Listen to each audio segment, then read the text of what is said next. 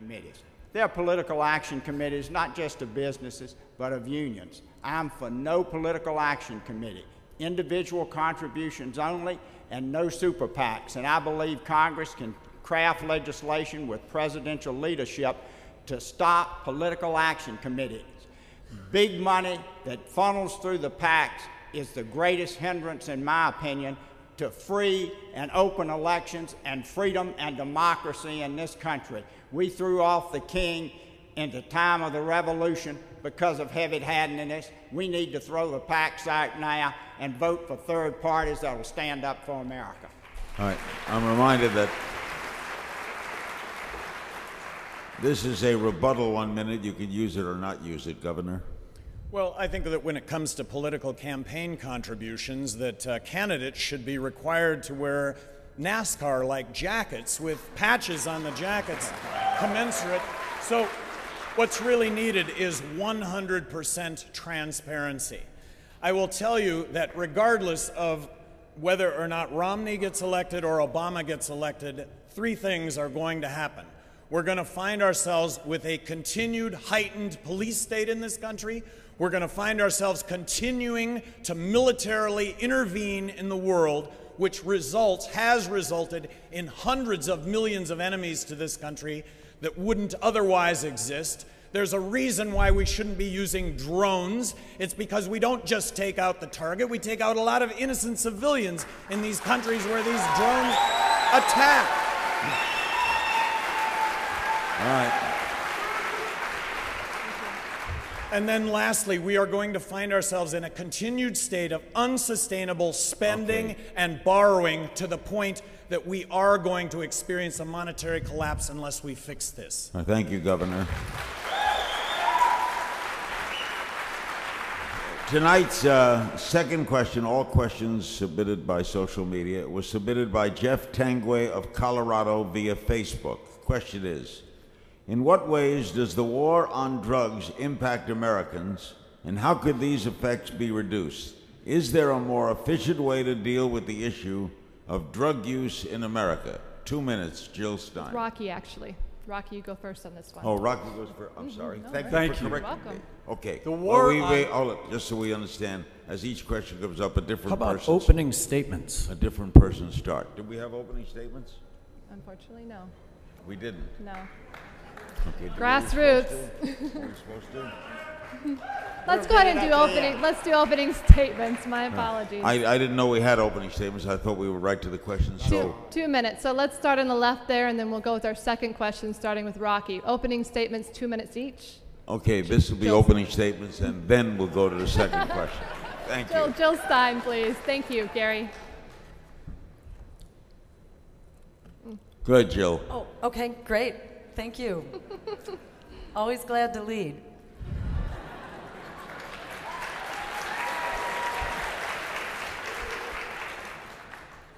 The American people are in crisis. We are losing our jobs, decent wages, our homes by the millions, affordable health care and higher education. The climate is in meltdown and our civil liberties are under attack. The wealthy few are richer than ever, rolling in more dough than ever, and the political establishment is not only not making it better, they're actually making it worse, imposing austerity on everyday people while they continue to squander trillions of dollars on wars for oil that we don't need, on Wall Street bailouts, and tax breaks for the very wealthy. The American people are at the breaking point, and we need to turn that breaking point in this election into a tipping point to take back our democracy and the peaceful, just, green future that we deserve. And we do that by standing up and making sure that everyday people have a voice in this election and a choice at the polls that's not bought and paid for by Wall Street, and by advancing the critical solutions that the American people are clamoring for by large majorities. Our campaign is calling for a Green New Deal to create 25 million jobs, end unemployment, jumpstart the green economy, and that means putting a halt to climate change and making wars for oil obsolete. We're calling for health care as a human right through Medicare for all, and for bailing out the students, not the banks, and making public higher education free. Jill, I'm sorry. By the way, it was not in my Governor. It was not in my notes about an opening statement. So I apologize. There should have been an opening statement, but it was not in my notes because I follow my notes. Okay. I'm a Jewish guy from Brooklyn. We do what we're told. Rocky, opening. Larry, more people are here to listen to you than us. Thank you for being here and giving us this opportunity. Rocky, 2 minutes. We are at a pivotal moral point in our nation's history. We've all suffered through the sellout of our government to Wall Street. Young people are burdened with crushing record tuition debt. Millions of families have lost their homes. Retirement accounts have been decimated, while Wall Street fat cats who are buying our elections have made out like bandits. We've never had the disparity in income and wealth that we see between the very wealthy and all the rest of us since the 1920s. Our poverty rate has never been so high since 1965. Child poverty and infant mortality rates in the United States are next to the worst in the industrialized world, and among 50 nations, the United States has the worst rate of women dying in connection with pregnancy and childbirth. And under Obamacare, there will be 30 million people without essential health care by the year 2022. And during the Bush and the Obama years, our Constitution has been shredded while the imperial presidency has expanded, with presidents who think they can unilaterally take us to war, often on a pack of lies, with presidents who think the federal government should have the authority to round anyone up, including U.S. citizens, and imprison them up to the rest of their lives without charges, without trial, without legal representation, and without the right of habeas corpus. And our elected officials are sound asleep when the Pentagon is warning that climate change is a greater long-term security risk to the United States than terrorism. Okay. So if you like the way things are going, vote Democratic or Republican. If you want real change, vote your conscience, vote justice. Economic justice, social justice, and environmental justice. Back to our opening after the first question, opening statement from Virgil Good. Thank you, Larry. I want to say thanks to Jill, Gary, and Rocky for being here on the 4 issues I'm going to address right now. You can deduce their positions from what I say. But I'm going to name 4 positions that I am very different from Barack Obama and Mitt Romney. First, Obama and Romney both claim that they were and still are for a balanced budget. Reality. The Obama budget this year was $1 trillion in deficit. The Paul Ryan budget, which passed the U.S. House, was $600 billion in deficit. I have the courage to submit a balanced budget if I'm elected president right after I'm inaugurated. Secondly, I am for jobs in America, for American citizens first, and the only candidate that has called for a near complete moratorium on green card admissions to the United States until unemployment is under 5%. It makes no sense to bring in so many foreign workers when unemployment is so high in this country. Secondly, third, we're running close on time. Go ahead. Right, we need to end super PACs and political action committees. That would be one of the best things that would open up our country for more democratic process and a greater voice by the people. And lastly, we need term limits. It's time to focus on doing the best job in Congress instead of the next election and the next fundraiser. And now an opening statement from Governor Johnson. The country is in really deep trouble. We should not bomb Iran.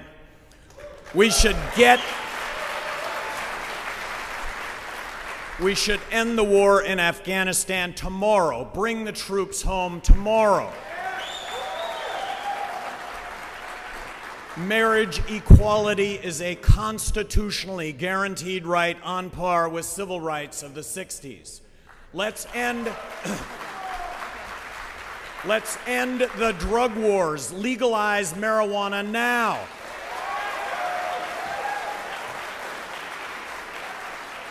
Let's repeal the Patriot Act. I would have never signed the National Defense Authorization Act, allowing for you and I, as U.S. citizens, to be arrested and detained without being charged. That's the reason we fought wars in this country.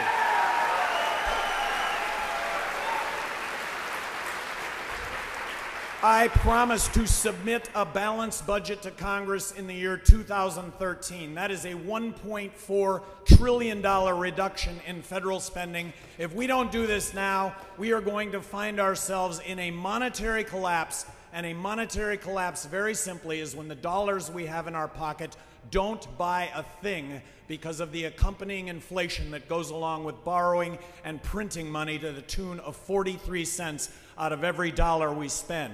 I'm the only candidate that wants to eliminate income tax, eliminate corporate tax, abolish the IRS, and replace all of that with one federal consumption tax, the fair tax. I think it reboots the American economy. It's the answer to our exports. It's the answer to American jobs. Okay, 2 minutes. All right.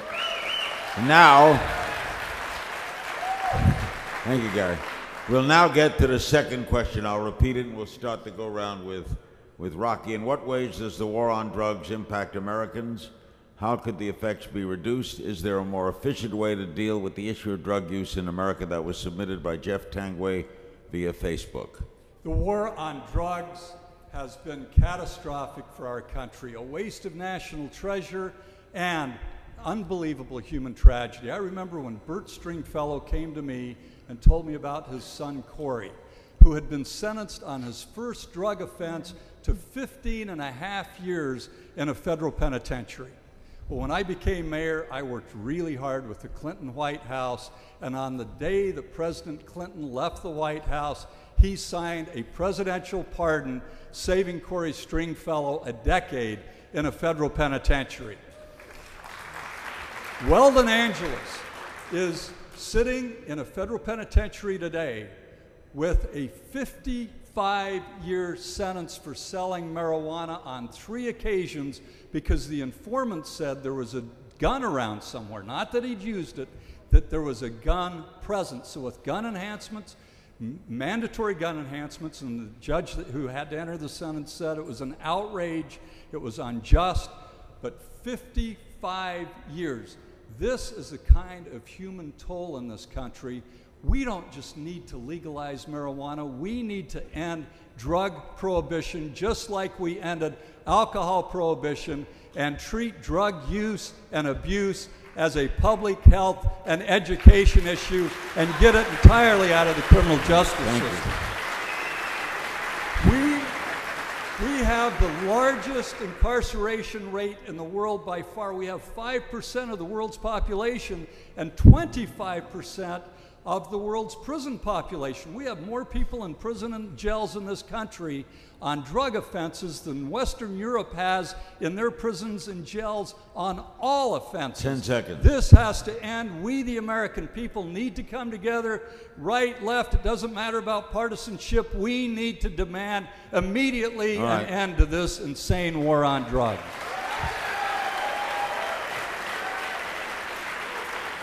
Virgil Good. Thank you. I am an advocate of a balanced budget now, not 10 years down the road, and I would cut federal spending on the war on drugs. However, drug use is primarily a state issue, not a federal issue, but there are federal laws. I am not, and this is going to not sit well with most of you, I am not for legalizing marijuana use or other drug use. If we cut back on the war on drugs, that would be a minor part of the federal budget. About $12 billion is being spent this year out of a $3.8 trillion budget on the war on drugs. but a lot of small things. I'm not for funding Planned Parenthood. I'd take that to zero. I am